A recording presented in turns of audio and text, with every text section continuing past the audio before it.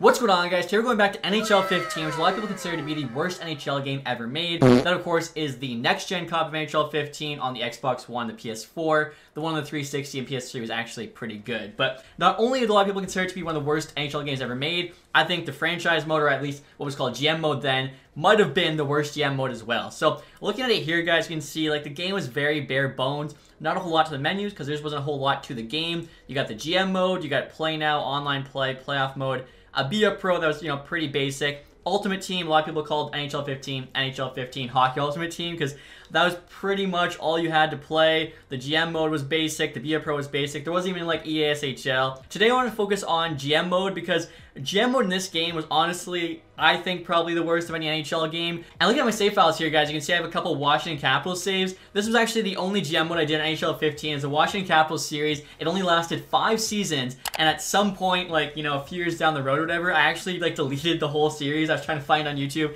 It's gone. I don't remember doing it, but clearly I was like, you know what, that sucked. I just got rid of it. So I kind of don't really remember why it was so bad. I know, it was missing a lot of features, but I figured today we'll just, test it out. So I'm just going to go through a season here with you guys and see if NHL 15 GM mode is as bad as I remember. I think this is the year that the Oilers got the first overall pick and won Connor McDavid. You just have to say that you're fine when you're not really fine, but you just can't get into it because they would never understand. Top players at the time: Hall, Eberle, Nugent, Hopkins.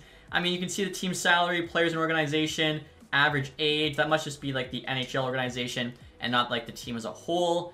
I mean, it shows the top players of the picture. I actually kind of like that. You got the salary cap there, rules and settings. You got authentic cap penalties, computer trades. You got the difficulty, game style, injuries you can turn off, trade difficulty. I'll leave that on medium, I guess. So that looks, more or less the same. Obviously, you couldn't affect like the sim engine scoring, things like that, especially the draft class quality yet. That was not added in. Advanced settings. This looks to be, obviously there's a lot less here. Now you actually have to scroll, but the most important stuff does look to be here. And mostly in the video, guys, I noticed I completely glossed over one big feature not being in NHL 15 GM mode. That's one of my favorite features, which is the fantasy draft. I didn't notice it because it really wasn't there. No option to put it on. Like, that's crazy. It seems like such a simple thing to have. And then it had me looking at, NHL 24 settings. Obviously, no owner mode yet in the game. No player morale, fog of war. You couldn't relocate a franchise. Literally, like I said, this thing was so bare bones. Then it had me looking at this graphic comparing NHL 15 and NHL 14 and kind of related GM mode, but there's not even a season mode in NHL 15, probably because, be a GM's already so basic, but then you got all those other modes there also taken out. Just kind of crazy looking back on. Alright, guys, let's start this career and just see what's available. I'm pretty sure, if I remember right, Scotty was terrible in this. We'll try some trades and stuff, see what that's like, but like I said, I'm just trying to remember, what made this so bad. Now, look at the edit line screen here. I'm not gonna lie, I really preferred when they had the player profile on the right opposed to the top. I think this is just a lot cleaner. You can see the overall there with, the bar.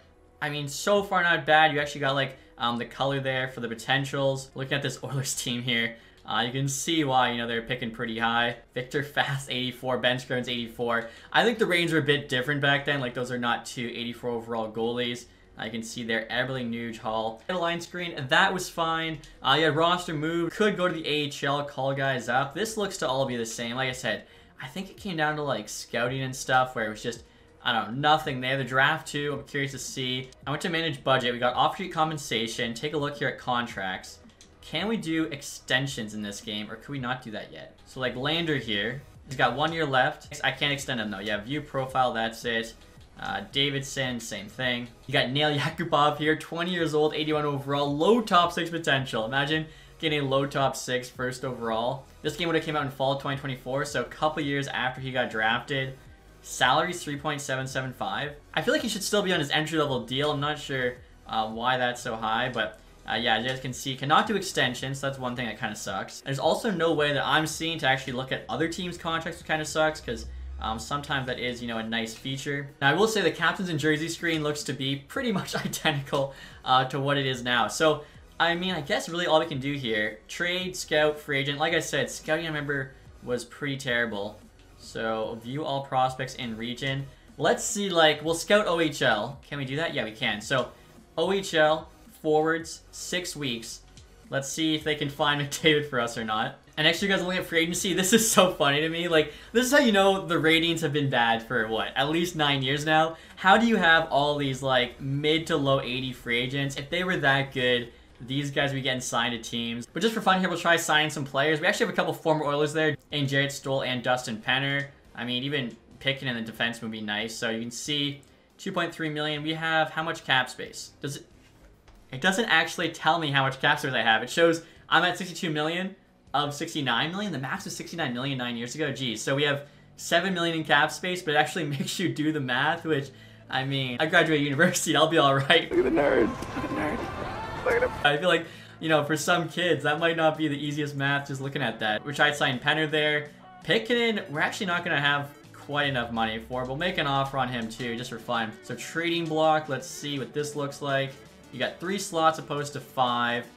I mean, really though, depth chart, I kind of actually like seeing that. It shows you what you have a lot of. It looks like you still have those surplus and wants, so just like now, you can add items. You can choose like the potential range, even though it's showing stars opposed to like medium top 9, medium top 6. I think this was the first game where they switched from stars to that, so it looks like in terms of the wants and the surplus, they didn't make the full change over. So around the proposed trade screen here, guys, and again, even here, like it actually doesn't show the cap space you have available. You have to do the math. Never mind, when you click on it, it actually then shows. I don't know why did it, why is it just not loading? So you got Hull there with quite a bit of value. Nuge, Draisaitl, of course, in junior, 72 medium elite.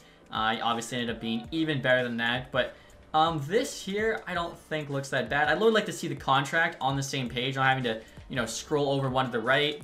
Is it nitpicky? Definitely a little bit, but I mean, it's pretty important, I'd say, what that contract is. See here, the Oilers have 2 first-round picks. This one was used to draft Connor McDavid. This one they traded away, ended up being used to draft Matthew Barzal. So a couple pretty nice first-round picks there, I'd say. And looking through the teams, guys, you can still see it shows like their top 3 players on the block. The Panthers here actually have Jaromir Jagr. I think he could be fun to trade for. 86 overall, he's 42. Throw him there on the Oilers. You can ask for a first-round pick back as well. Jagr in a first from Rinchen and Pouliot. Trades rejected. So fair enough. Good to see them saying no to that. You throw in the second. Trades accepted. Okay, so you got Jagr there. We got 3 firsts. We got some free agents coming. Definitely seems like, you know, pretty easy to do things in this game. Obviously, there was no All-Star game. I think this was the first year they took it out because it was in like NHL 13, NHL 14. So I should start simulating here, guys. If I remember right, that's another thing with this game. Like the simulation kind of took a while. And there we go. Picking an offer accepted. Same with Penner. Stoll. Brought in Jagr. This Oilers team maybe gonna do some damage. I don't know what this is, but like every time I go to like a screen with players, they don't load up. So I feel like that was probably something that was bugging me. It's also sorted. I don't even know. It's not alphabetical. I have no idea how they're sorting this. It's just some weird things. Maybe it's because I'm playing on Series X now. I don't know. All right, guys, look at this new Oilers team. We got the first line there. Hull, Nuge, Eberle. Jagr's on the second with Jarrett Stoll. Same with Yakupov playing there. We got Dustin Penner. Purcell's now down on the third line. All of a sudden, we got a team. Pickett in there. We just signed on the top pair. You got Clefbaum playing on the bottom. Maybe he'll go up in rating. So, like I said, I'm just going to start simming through this, see what happens. Andrew Ferentz for a couple thirds. I mean, he's the captain of this team. Panthers, though, we kind of fleeced them, I think, getting Jagr in a first there. And they want to make another deal with us. And as you can see, like, the simulation's pretty slow. Like, it's not drastically slow, but it's going to take a while. Look at this, just like the new game. We said no to 3 thirds. Now they're asking for Ferentz and an extra player. Jonasso's got top 6 potential. So they're like, you know what, we'll make you a worse offer. Maybe you'll say yes. So I see that trade logic existed in the game 9 years ago and still exists in the game now. Now, as I showed you guys earlier, I had my scouts in the OHL for the past 6 weeks. They found out about Pavel Zacha, who's going to go top 10. Lawson Krosky's a first/second rounder. Dylan Strome there, they think's going to have bottom 6-4 potential to top 10. Now, one kind of interesting thing, too, is like if you click on a player, it's got like the attributes there. You can see scouting accuracy, low, medium, high, exact. But they don't actually like simulate the junior season. So like I can't click anything to see how Dylan Strome's, you know, playing for the Erie Otters, how he played season prior. All I can actually look at there is the stats. So, you know, definitely doesn't make it as realistic. You got Mitch Marner there when he played center with the Knights, but we got a generational talent in this draft. Like, you don't have to be an NHL scout to know that. Everyone in the world knows that. And for some reason, our scouts just figured they're not going to check in on Connor McDavid. Like, I have them only scouting OHL forwards, and when they know McDavid's going to go top 10, which is shocker, they have no information on him. They don't even know that his speed's, like, going to be really good. Like, I don't know how you kind of hone in on guys, but I just thought that was funny. Like, the most obvious draft pick, and my scouts are giving me nothing on them. And I guess one more thing I should mention too, guys, with scouting, unlike the current games, you don't actually have scouts. So it showed that, like, we have different accuracy in each region.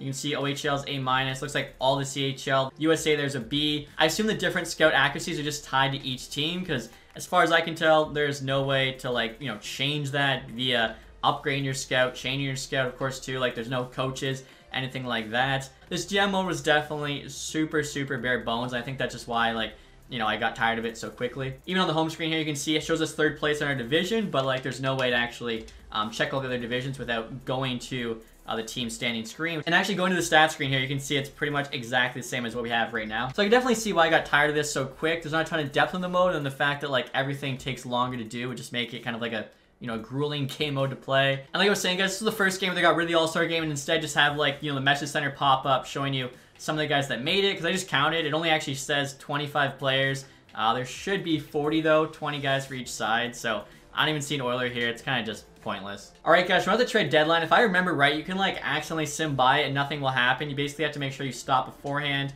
otherwise you're screwed. And let's see, we do get an offer from the Panthers, a couple thirds there, Kara Gordon. And yeah, you can just sim right by the deadline. There's no pop-up saying, hey, it's trade deadline today. Maybe you want to make some moves. There's no, like, minigame, anything like that. Just another day telling you after that day, no more trades. And so I just finished simming through the season, guys. As you can see, the Oilers actually made the playoffs. We got the Ducks there in round 1. As you can see, we got 2nd place in the division. You go to Stats Central. Like I said, it's pretty similar right now. Like, you click on this screen here, it'll show you all your leading scorers. Eberle, a point per game. Hall and Nuge there, 71. Yager played big for us. Goaltending here, of course, you know, you can see all of their stats. Looks like if you do scroll the way over through the divisions, you can see the entire league. So they still had that, which is nice. Parise actually 100-point season there, led the NHL. So, like, this is all pretty much the same. Again, it does suck, you know, you have to go to this screen to actually see all the different divisions. But if we were to look at the entire league, you can see, like, this is basically the same. Last place there was the Coyotes. And so one thing I'm curious about, guys, I'm not sure if there's actually a way to, like, look at the Ducks roster in franchise. Because, like, I'm looking at our team here, but I'm not seeing any button to, like, look at a different team. You go to roster moves. We got NHL, AHL again. Doesn't pop up right away for whatever reason.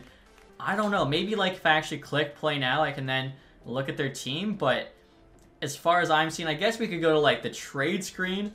Never mind. We actually can't do that because it's past the trade deadline. So, yeah, I think the only way to then look at a team must be click play next game, and their lines will pop up. You gotta love, you know, the old graphics here. Hall and Perry. What's crazy is, like, this was next gen at the time. I do like how you can actually compare the ratings, though. It's, you know, on there as long as you want it to be because it's showing it while you're picking your jerseys. But, like, let's see here.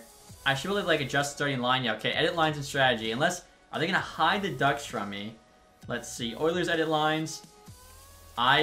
Yeah, can I not see the Ducks roster? Because that's kind of crazy. Starting lineups, and it shows mine, does not show the Ducks. So, once you get to the playoffs, you don't know what the other team looks like till you played them. As you can't look at the other teams on the contract screen, the edit line screen, even playing them right here, edit line, starting lineup, not showing me anything. So, you would literally have to jump into a game and see, like, any big moves they made, which obviously you're not going to probably do that every time if you're simming, so unfortunate. And now the Ducks just beat us in 6, guys, and one thing I'm just realizing now, I don't think I missed it. No, I didn't. There's no, like, start button to change over to your AHL team. I was like, wait a minute, how are the, I think it was the Barons at this point, Oklahoma City Barons, doing right now for the Oilers? There's no AHL in this franchise. I don't know how it took me that long to realize. Wow. So, like, I'm wondering, okay, I'm really curious now, too, like, what are the stats like that were in the NHL this year? Jonasu there, 80 overall, I must have just missed him. Okay, he's got, yeah, he just has no NHL points, didn't play in the AHL this season, so he just did nothing. Or even like a Laurent Brossois here, obviously ended up being, you know, a bit of a fringe goalie. He's got high NHL starter potential here. And yeah, no career stats. So literally no AHL. I don't know how it took me so long to realize that. That's a pretty big deal. There's no AHL. No really incentive if you have injuries off to have any more than your 20 guys because you're not even trying to win a Calder Cup. And you know what, guys? I feel like there being no AHL team in NHL 15 is kind of affecting NHL 24. I mentioned before, AHL production does not affect a player's growth. So if you send like a top prospect to the AHL and he puts up 200 points, it will not make him grow any more than if you had him scrapped. All that matters is his potential, and then it's just kind of like RNG, whether or not he grows if he's just played in the AHL. And it's probably based on the fact that the system started out without there being an AHL league, so any players on the NHL had to just grow like naturally via their potential. I think I just figured something out. That is crazy. Never switched it because, you know, 200 points in the AHL should help a guy grow more. The fact it doesn't, I think this is why. So, yeah, no AHL. Hilarious. Yeah, so this is funny, guys. Right here it says the playoffs have ended. Stanley Cup champions, Tampa Bay Lightning. There's no, like, Calder Cup champion. Also, too, I'm not going to, like, you know, sim 5 years or whatever, but obviously, just like now, there's no, you know, franchise recap, whatever, that says everything you've accomplished. As like I mentioned, this is, like, the most bare bones GM mode, I think, NHL might have ever put out. And so I think it's now draft day. We'll take a quick look here at the awards. This screen is pretty much the same. I honestly might even like this one a little bit better, if I'm being honest. I'm not sure exactly why. Wait a minute. Okay, all right. It was just kind of glitched there. I think maybe just having the big trophy with the gray background. This just looks a little bit cleaner. You can see Johnny Gaudreau there, no face yet. Tyler Johnson, Conn Smythe Trophy winner. Pavel Datsyuk there getting a Selke, but big year for Parise. Yeah, again, honestly, I say the award screen I actually like better. I think that's probably the only thing I do like better in this GM mode, but we'll get to the draft. We'll see if our scouts have finally found McDavid. Let's take a look here. The Devils are picking first overall. Take a look at scouted players. So, how are they ranking these guys? Do we not get ranked? Maybe sort by potential, so that's the worst. McDavid, they got to be in a high top 6. And the accuracy on that's high. That is interesting. They got him at 82 speed, but that's low accuracy with 93 excel. So they finally did, you know, scout him. He's got franchise potential there. Okay. So projection, franchise. I guess you'd probably sort it by this then. You got McDavid at the top, Strome. I guess it's a made-up guy. He's going to go top 5. You got Konechny, Vince Dunn, Krause. Interesting. Pavel Zacha, Mitch Marner's a first-rounder. But there's no ranking system. Like, there's no central scouting ranking guys. You got league interest as well. I think the central scouting I actually was kind of taken for granted because I definitely like that better in terms of sorting stuff. Although, in all honesty, this might be a bit more realistic because, like, having, like, an exact number for each guy makes it kind of too easy to trade up or down and still get them, whereas this, you're not exactly sure where players are going to go. Mackenzie Blackwood here apparently is the worst goalie, low AHL backup. And you see, just like now, they do have a timer on each pick. I'm curious, what does the Devils' first overall pick value? Even with McDavid there, the value, like, how does that compare? What's our pick? It doesn't even have a number. The Penguins' pick apparently is high. Let's just see. Medium difficulty. Trades rejected. We made the playoffs, so Penguins pick and our pick, they said yes. Wow, I think it's even easier to trade for first overall in this game than before. Where was the Penguins? The Penguins are picking 5, so 5th overall in like a 20-something. They gave us first overall. Alright, guys, I just found another thing super strange about this game. So, when you're looking at scouted players, you can sort it by all players, and you can see like their projections there. Now, you notice it's all players. Like, you got every position. There's only one franchise there in McDavid. But then, like, when I actually go to make the pick, different players show up. I'm going to sort it by projected here. As you can see, you got Barzal now and McDavid, both franchise. I think this row guy wasn't there before. I don't understand. Also, you can't look at all players. You got centers, left wings, right wings. You have to do it by position. You can't even do forwards. Makes no sense to me. You got another franchise there, left wing. Why wasn't he showing up when I did? I guess maybe it's because they weren't scouted players. That's got to be what it was. Shillington franchise. Some really weird things. We take McDavid. Honestly, I don't care. Let's take like a random dude and just see, you know, where the rest of these guys get taken. And yeah, Connor McDavid did go at number 2. You can see his potential there. It shows a high top 6, which is what our scouts were guessing it was, but I don't think it's his actual potential. Same with Barzal there being a low bottom 6. Shillington, low 7th D. When they get taken, like, it doesn't show their rating potential. How? I can't click on this to, like, see his stats. Where is Connor McDavid? It doesn't look like he gets added to the team during the draft. I think I'm seeing that right. With Calgary here, they took Matt Barzal, and he's not popping up. So, like, you wouldn't even know how good a player is till after the draft, which kind of sucks. Like, it's cool to see if you missed out on a guy. Mackenzie Blackwood there, actually, last pick in the draft. Connor Ingram taking one before him. It does, you know, show our picks there. We got Dylan Strome at 10, which is kind of a steal, to be honest. And so, like, right here, guys, you can see Dylan Strome, mediumly potential. He does now pop up. We also grabbed Ivan Provorov. Wow. And honestly, guys, it's just such small things. Like, I'm noticing the re-sign phase, I can't, like, advance a day from the calendar screen. And then if I'm not on the calendar screen, I can't see, like, how many days I have remaining. So I'm kind of, like, advancing the day blind. I have no idea what's coming next. So I think, yeah, just so many, you know, little UI changes that have happened in the last 9 years, but they really make the mode that much better. And now we can sign free agents, so I'm just kind of curious to see how this works. Justin Williams is the best. Yager I didn't keep. I didn't actually keep any of our players because it doesn't matter. So really nobody crazy. And I'll do proposed trade here. Can we see McDavid now that's free agency on the Coyotes? Again, there's a glitch. And yeah, it does show McDavid. Only high elite. Definitely should have been better than that. And if I click on him here, I can actually, you know, see all of his stats now as well. And again, like, you don't see any junior stats, so You don't know how well he did or anything like that. But yeah, guys, I think that's pretty much it for the mode. Definitely would not want to go back and play GM mode on NHL 15 next gen. If I did want to do a video for NHL 15 GM mode, I would definitely be using like the 360/PS4 version, as this version is just, yeah, so bare bones. Not even having an AHL team. You know, so many just other quality of life things not here. Is it the worst GM mode ever? I mean, I'm sure it's better than like NHL 98 or something, but I remember NHL 2003 being better than this. So it's probably one of the worst of the last 30 years, which isn't great for a game that's only 9 years old. But I'd like to hear from you guys in the comments section. Did you ever play this game? If you did, do you remember the GM mode being really bad? Did you actually enjoy it? I'm curious to hear your guys' thoughts, and as always, hopefully you enjoyed this one. If you did, leave that thumbs up. If you haven't subscribed yet, hit the sub button down below. Thank you guys so much for watching. Have a nice day. Goodbye.